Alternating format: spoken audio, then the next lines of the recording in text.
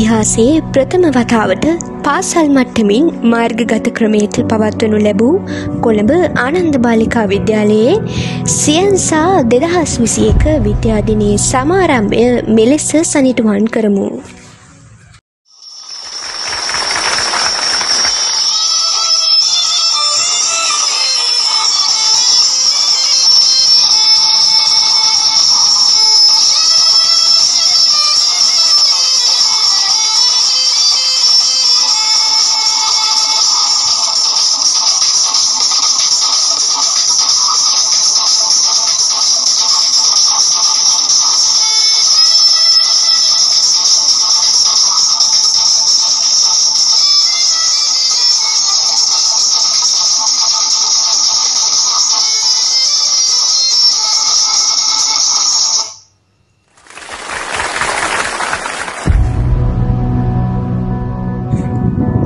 වන සියවසේ අභියෝගතා ජයගත හැකි උගත් බුද්ධිමත් ගුණගරුක බෞද්ධ කාන්තා පරපුරක් බිහි කිරීමේ අරමුණ පෙරදැරිව නියමුවරයක ලෙසින් එතුමිය පාසල උදෙසා කරන්නා වූ මෙහෙවර අපමණය. ගරු විදුහල්පතිනි චින්තා කාන්තිමතිනියනි වදන් පෙළකින් ඔවුන් දිරිමත් කිරීමට ඔබතුමියට කෙරෙන ගෞරවනීය ඇරයුමයි මේ.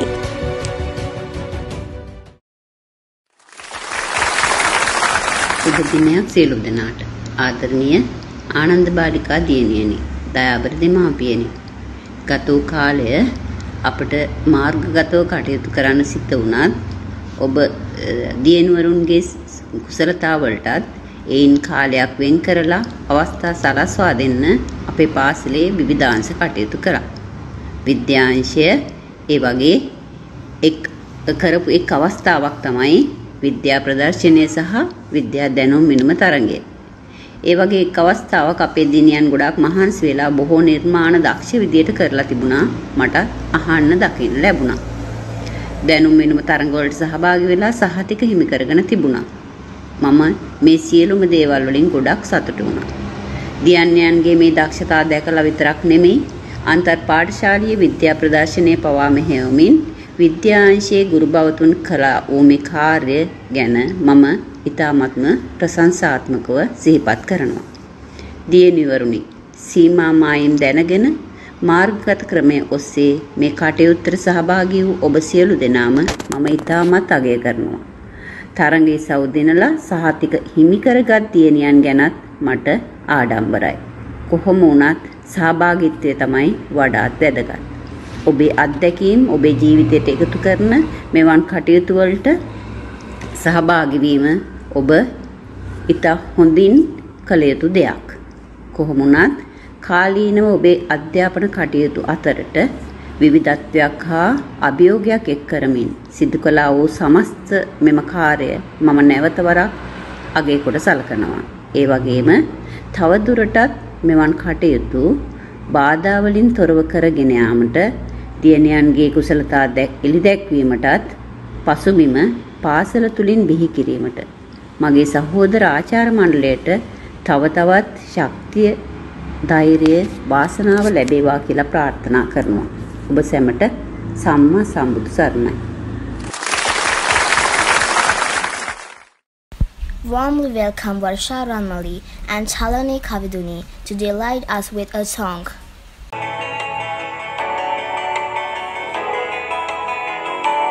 There's a place in your heart, and I know that it is love.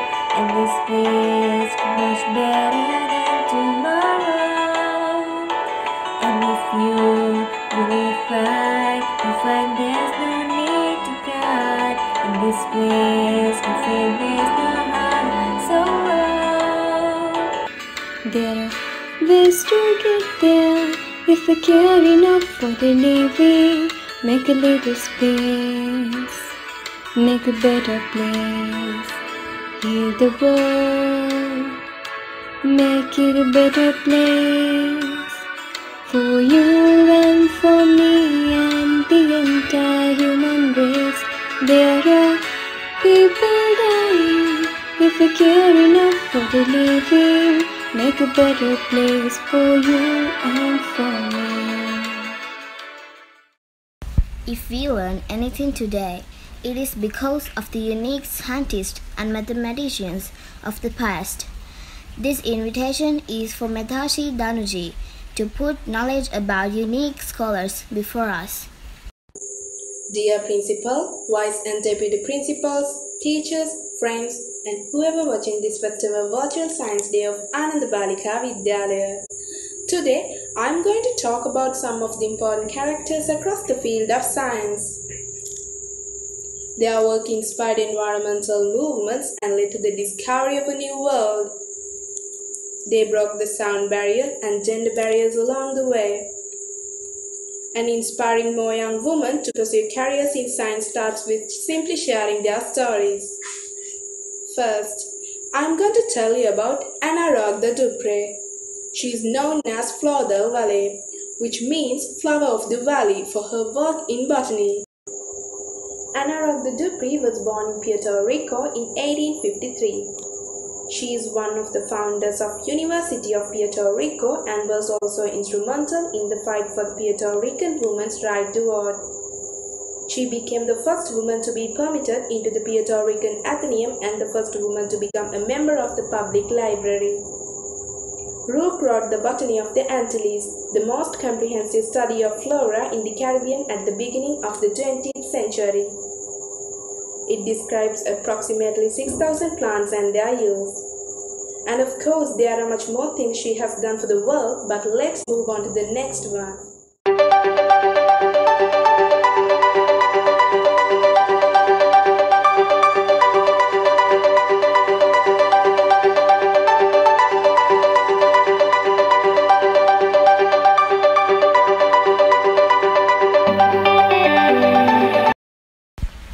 Up next, we'll be bringing to you Cajun dance, which perfectly blends with low country traditions to the rhythm of our time. Sanib Ismet, this invite is for you.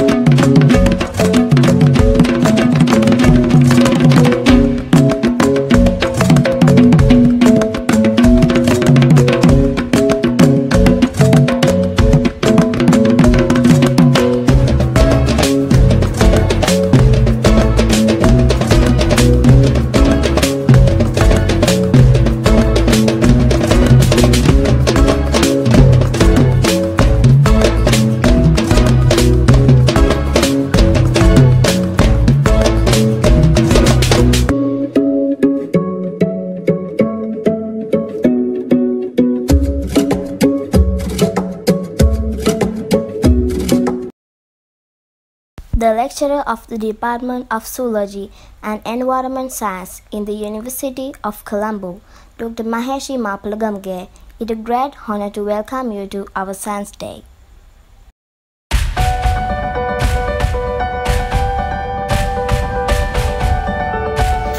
ආයුබෝවන් ගරු විදුහල්පතිතුමිය ආචාර්ය මණ්ඩලයේ සහ සියලුම ශිෂ්‍යාවන්ගේ අවසරයි මම මුලින්ම ස්තුතිවන්ත වෙනවා සංවිධායක මණ්ඩලයට මට මේ අවස්ථාව ලබා දීම සම්බන්ධයෙන් කොළඹ ආනන්ද බාලිකා විද්‍යාලයේ විද්‍යා දිනයේදී මගේ විද්‍යා විෂය සම්බන්ධයෙන් තියෙන අත්දැකීම් ඕගොල්ලෝ සමග බෙදා හදා ගැනීමට මට අවස්ථාව දීම සම්බන්ධයි. ඉතින් මම ගැන කතා කරතින් මගේ නම ආචාර්ය මහේෂි සසිකා මාපලගමගේ මම දැනට කොළඹ විශ්වවිද්‍යාලයේ සත්ව විද්‍යා සහ පරිසර අධ්‍යයන අංශයේ කතිකාචාර්යවරයෙක් ලෙස සේවය කරනවා. ඉතින් මගේ පරීක්ෂණ කටයුතු ගැන කතා කරොතින් මගේ මූලික පරීක්ෂණ කටයුතු වසංගත රෝග විද්‍යාංශ සම්බන්ධයෙන් තමයි මම මගේ මූලික පරීක්ෂණ කටයුතු සිදු කරන්නේ. ඒනොත් මගේ පරීක්ෂණ කටයුතු ඩෙන්ගු රෝගය සම්බන්ධයෙන් තමයි මූලිකව මම සිද්ධ කරන්නේ. ඉතින් මගේ මූලික උපාධිය සහ මගේ පශ්චාත් උපාධිය කියන දෙකේදීම මම ඩෙන්ගු රෝගය ගැන තමයි අධ්‍යයන කටයුතු වල නිරත වුණේ. මම පොඩ් කැටියෙන් සඳහන් කරොතින් ඩෙන්ගු රෝගය ඔයගොල්ලෝ හැමෝම ඔයගොල්ලෝ ගැන මූලික දැනුමක් ඇති ඩෙන්ගු රෝගය සම්බන්ධයෙන්. එහිදී ඩෙන්ගු රෝගය මූලික වශයෙන් කොටස් දෙකකට බෙදෙනවා. සාමාන්‍ය ඩෙන්ගු රෝගය සහ ඩෙන්ගු රක්තපාත රෝගය කියන එක. ඉතින් ප්‍රධාන ප්‍රශ්නය වන්නේ මේ ඩෙන්ගු රක්තපාත රෝගය කියන එක ඒක මාරාන්තික වෙන්න පුළුවන්. හැබැයි ඩෙන්ගු රෝගය හැදෙන සියලුම දෙනාම මේ රක්තපාත රෝගයට ගොදුරු වන්නේ නැහැ.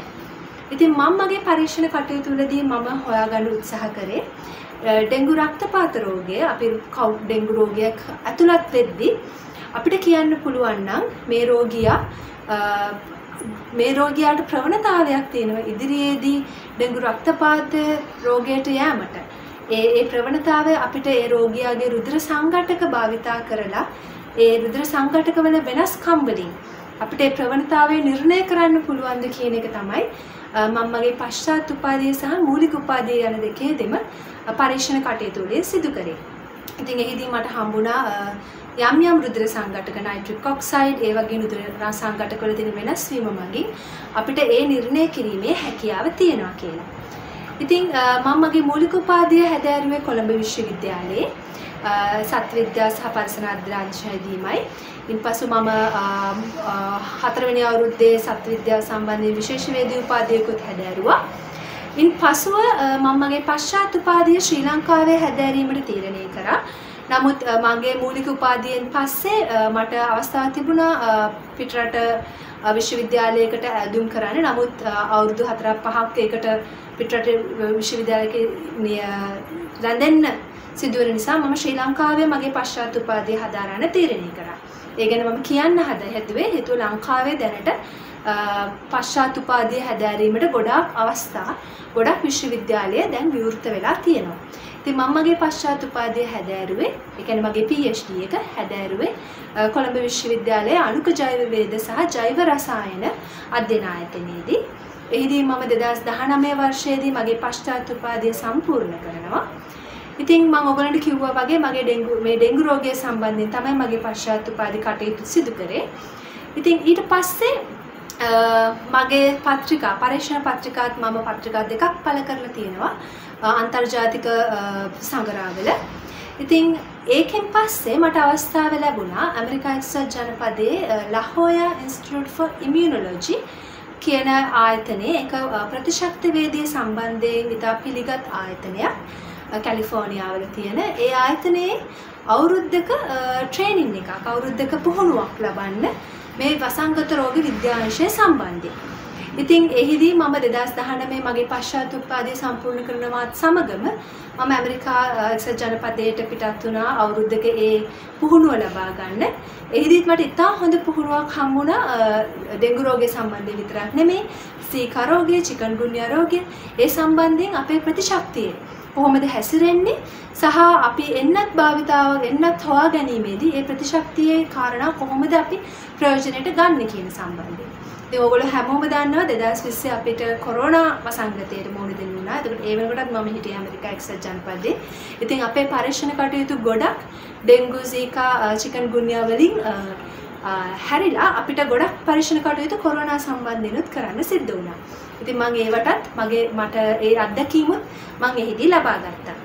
ඉතින් ඕගොල්ලෝ උසස් පෙළ කරන හින්දා මම නිකන් පොඩියට කියන්න කැමතියි. මගේ ගමන මම පටන් ගත්තේ ඇත්තටම ගොඩක් පොඩියට. මම කොළඹ 14 ශාන්ත ජෝසප් බාලිකා මහාවිද්‍යාලයේ තමයි සාමාන්‍ය පෙළ වෙනකන් අධ්‍යාපනය හැදෑරුවේ. ඉතින් ඒ පාසලේ උසස් පෙළ ජීව විද්‍යාව සහ ගණිතාංශයෙන් ඒ කාලේ ගණිතාංශයෙන් තිබුණේ නැහැ මේ උසස් පෙළ ඉගෙන ගන්න. ඉතින් මම මගේ සාමාන්‍ය පෙළ සමත් වෙලා කොළඹ සිරිමාව බණ්ඩාරනායක විද්‍යාලයට උසස් පෙළ ජීව විද්‍යාංශයේ ඉගෙනුම ලබන්න සිරිමාව බණ්ඩාරනායක විද්‍යාලයට ඇතුළත් වුණා. ඉතින් එහිදී මට මේ ජීව විද්‍යාව සම්බන්ධයෙන් මේ විද්‍යා විෂය සම්බන්ධයෙන් ආසාවක් ඇති වුණේ හේතුව හැමෝම ජීව විද්‍යාව ඉගෙන ගන්නකොට හැමෝගෙම සිහිනය තමයි දොස්තර කෙනෙක් වීම. නමුත් මට ආසාව ඇති වුණේ මේ ඔයගොල්ලෝ දන්නවා ඇති පාඩමක් තියෙනවා ක්‍රියාකාරී සත්‍යය කියලා. දැන් තියෙනවද දන්නේ. ඉතින් ඒ පාඩමේදී ජීවීන්ගේ කියන්නේ සත්වයන්ගේ දේහයේ මේ වෙනස්කම් සහ ඒක පරිසරය සමග අනුවර්තනය වීම ඒව කොහොමද වෙනස් වුනේ කියන එක ගැන අධ්‍යයනය කරා මම. ඒ ගැන මට කියලා දුන්නා ගුරුවරුන්. ඉතින් ඒ අධ්‍යාපනයෙන් තමයි මට ඇත්තටම ආසාවක් ඇති වුණේ. මේ කියන්නේ වෛද්‍ය විද්‍යාව නෙමෙයි මේ ජීව විද්‍යාව සම්බන්ධයෙන් සයන්ටිස්ට් කෙනෙක් වෙන්න කොහොමද කියලා උත්සාහ කරන්නේ. ඉතින් ඊට පස්සේ තමයි මම උසස් පෙළ දෙවරක් මට සිදු කරන්න සිද්ධ වුණා. ඒ කියන්නේ මම පළවෙනි පාර මට විශ්වවිද්‍යාල සුදුසුකම් තිබුණේ නැහැ. මම දෙවෙනි පාර තමයි විශ්වවිද්‍යාල සුදුසුකම් ලබා ගත්තේ. ඉන්පසුව විශ්වවිද්‍යාලයේදී මගේ ආසාව තිබ්බ සත්ත්ව විද්‍යා අංශයෙන් ඉගෙනුම ලබන්න. ඉතින් මම සත්ත්ව විද්‍යා අංශයෙන් විශේෂ වේදී උපාධියක් හදාarලා තමයි මගේ මේ පශ්චාත් උපාධි කටයුතු සිදු කරගෙන ගියේ. ඉතින් ඕගලන්ට කියන්න තියෙන දේ තමයි ඇත්තටම ශ්‍රී ලංකාවේ ඉස්සර වගේ නෙමෙයි දැනට ගොඩාක් ලොකු අවස්ථාවන් තියෙනවා. අපි උපාධියක් හදාරුවොත් ඒ කියන්නේ උසස් පෙළ හදාරලා උපාධිය හදාරුවොත් ගොඩාක් ලොකු රැකියා අවස්ථා සමගම ඉහළට ඉගෙන ගන්න තියෙන අවස්ථාවලුත් තියෙනවා. ඉතින් ඔයගොල්ලෝ විද්‍යාඥවරියක් වීමට කැමති නම් ඒකට ගොඩාක් ලොකු ඉඩ ප්‍රස්තාවක් දැනට අපේ ශ්‍රී ලංකාවේ හැදිලා තියෙනවා. හැබැයි දැන් අපේ හිතේ තියෙනවා රජයේ විශ්වවිද්‍යාලයකට ගියොත් විතරයි අපිට මේ මාර්ගයේ යන්න පුළුවන් කියලා. එහෙම දෙයක් නැහැ. දැනට ගොඩාක් ලොකු අවස්ථාවන් පෞද්ගලික විශ්වවිද්‍යාලවලුත් ඕගොල්ලන්ට උපාධි සම්පූර්ණ කර ගැනීමේ අවස්ථාවක් තියෙනවා. නමුත් ඒ හැම දෙයකටම මූලිකත්වය වෙන්නේ ඔයගොල්ලෝගේ උසස් පෙළ විභාගය. ඉතින් මම හිතන්නේ උසස් පෙළ විභාගය හරිම අමාරු විභාගයක්. ඒ කියන්නේ ඒක සම්පූර්ණ කරගන්න ඔයගොල්ලන්ට ගොඩක් මහන්සි වෙන්න වෙනවා. නමුත් ඒක කොහොම හරි ඔයගොල්ලෝ සම්පූර්ණ කරගත්තොත් ඊට ඉස්සරහෙන් තියෙන ඔයගොල්ලන්ගේ පාර ගොඩක් ඔයගොල්ලන්ට ගමන් කරන්න ලේසි වෙනවා. ඉතින් මටත් උනේ ඒකයි උසස් පෙළ මම කොහොම හරි අමාරුවෙන් හරි ඒක මම සමත් වෙච්ච හින්දා එතනින් එහාට අපිට කැමති පාරක යන්න අපිට අවස්ථාව ලැබුණා. ඉතින් ශ්‍රී ලංකාවේ අවස්ථාවක් තියෙනවා. ඊට අමතරව ඕගොල්ලන්ගේ හැකියාව තියෙනවා නම් ඒ හැකියාවන් පිටරට අය පවා හඳුන ගන්නවා. දැන් මගේ පත්‍රිකා සහ මගේ ඩෙන්ගු රෝගය සම්බන්ධයෙන් කරපු අධ්‍යයන කටයුතු එම ආයතනය ලහෝයා ඉන්ස්ටිටියුට් ෆොර් ඉමුනොලොජි ආයතනය හඳුනාගත් නිසා තමයි මට ආරාධනාවක් හමුනේ මගේ පෝස්ට් ඩොක් එක. ඒ කියන්නේ මගේ පශ්චාත් උපාධියෙන් පස්සේ කරන අධ්‍යයන කටයුතු මගේ පෝස්ට් ඩොක්ටෝරල් ස්ටඩීස් කරන්න මට ආරාධනා ලැබුණේ ඒ හින්දා. ඉතින් මම දක්වපු ඒ හැකියාවන් තුලින් තමයි ඒගොල්ලෝ අඳුරගත්තේ. ඉතින් ඕගොල්ලෝ දක්ෂ විදිහට ඕගොල්ලෝ උනන්දුවෙන් අවබෝධයෙන් වැඩ කරා නම් ඕගොල්ලන්ටත් ඒ විදිහට ඉදිරියට යන්න ඕන තරම් අවස්ථාව තියෙනවා. ඉතින් බොහොම ස්තුතියි මාත් සමග සවන් දුන්නට මගේ කතාව අහලා. ඉතින් මම ඔයගොල්ලෝ හැමෝටම සුබ පතනවා. ඔයගොල්ලන්ගේ උසස් පෙළ විභාගයේ සහ සියලුම අධ්‍යයන කටයුතු සම්පූර්ණ සාර්ථකව ඉෂ්ට කරන්න ශක්තිය ධෛර්යය ලැබෙන්න කියලා. ස්තුතියි. කොළඹ ආනන්ද බාලිකා විද්‍යාලයේ සියන්සා 2021 විද්‍යා දිනයට සමගාමීව පවත්වනු ලැබූ දැනුම මිනුම තරඟාවලියේ සහ විද්‍යා ප්‍රදර්ශන තරඟාවලියේ අප විද්‍යාලීය සොයුරියන්ගේ දක්ෂතා ඇගීමේ අවස්ථාවයි මේ.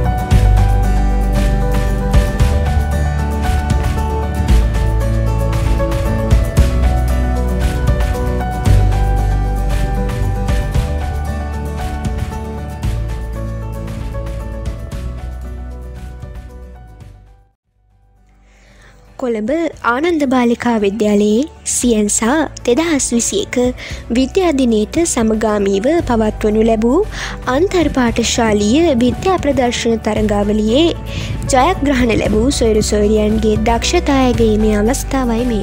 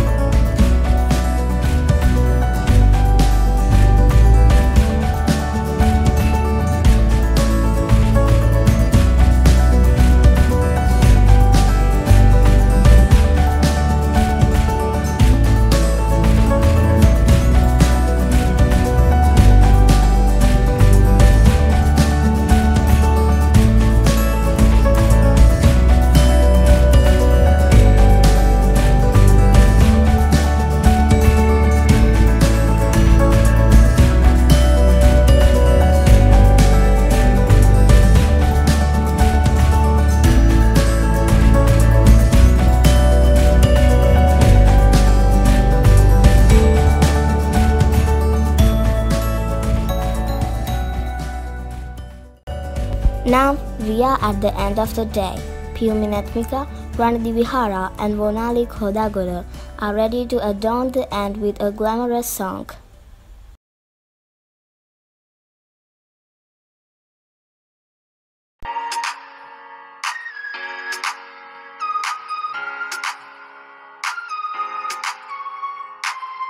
The world can be a nasty place. Unite, unite, yeah. We don't have to fall from grace. Put down the weapons you fight with. Kill me kindness, kill me kindness. Go ahead, go ahead, go ahead now.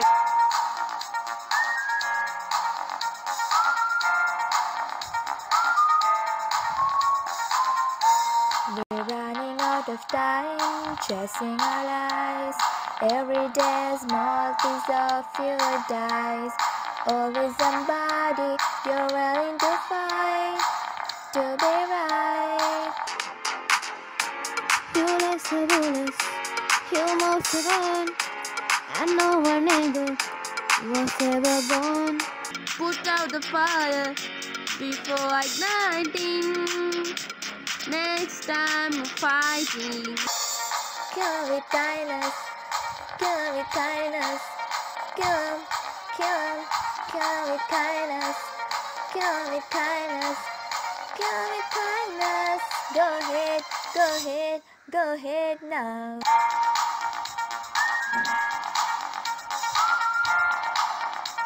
Go ahead now.